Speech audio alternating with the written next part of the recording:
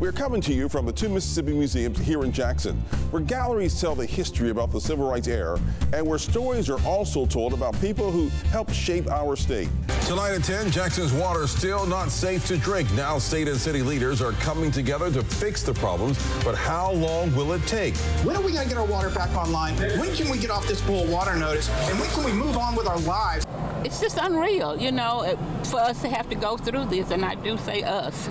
Or we could slip into melancholy because of the short days and the long nights and the clouds and the cold and the blazing autumn that we've left far behind by now, the trees having more than 3/4 of the way fallen into bare branches in the bleakness of winter.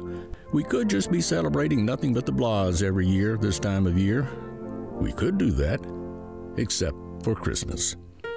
What the trees in our yards lack in greenery this time of year is easily made up for in the holly and the ivy decking the halls in every store and every house. Breaking news this evening. Oh, that's right. Ole Miss defeats Oklahoma and Omaha, winning the College World Series. Woohoo! We have live team coverage in Omaha and Oxford. The Lambs get high! The Lambs get high! Hello, hotty toddy! Woo! Let's go Rebels, baby!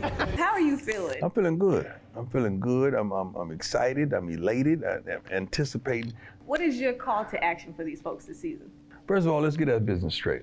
Let's get the entrances to the stadium correct. Well, to an update, there has been a very special delivery to a Wisconsin man thanks to a Florence, Mississippi couple's discovery in Alabama. The denture adventure has come to an end as owner Randy Williams has been reunited with his dentures after losing them while vacationing in Gulf Shores. Oh, they're here. Thank you, Aaron and Blair. There are very few things in life that ever turn out to be phenomenally successful that were ever planned out by a committee. Woodstock comes to mind. It sort of just happened, like the St. Patty's Parade. Crosby, Stills, and Nash said by the time they got to Woodstock, they were 500,000 strong.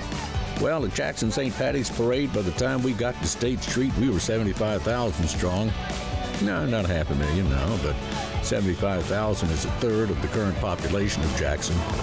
Good morning and welcome to the Morning Sip live from the Natural Science Museum. This morning, my goal is to get you outside into some of the things that we do in Mississippi, including fishing. All right, we're still on our journey to the North Pole. Coming up after the break, we're going to find out what it's all about. Oh, that was the practice slide before the big boy. Stay with us. Woo! I did it for real. Okay, well, I'm not sure about piloting just yet, but I will ride again and you'll see part 2 of that experience coming up after the break. Stay with us. That was scary. Fast forward a few weeks following our news report, and there's been quite an improvement. Do you think 12 News got results? Of course. Of course. That's the only way you're going to get it going.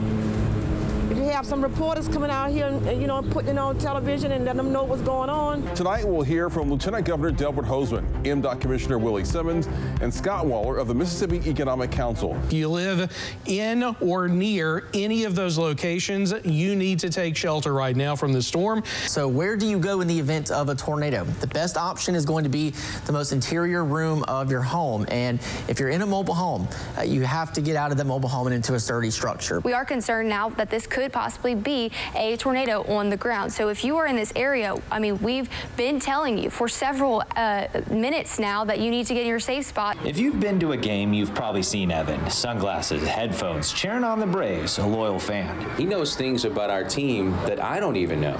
Evan is probably the biggest Braves fan there is. He also has autism, something he deals with every day. And if you noticed, Evan's wearing headphones. He's listening to the Mississippi Braves broadcast called by Chris Harris, waiting for his favorite call. Kiss it goodbye. Kiss it goodbye. What better way to help us draw out our conclusions about the sketchiness of this bridge than to invite someone who draws and sketches for a living to help us? And so it is with pleasure that I introduce you to my friend, artist, Marshall Ramsey, who takes the storyteller's chair.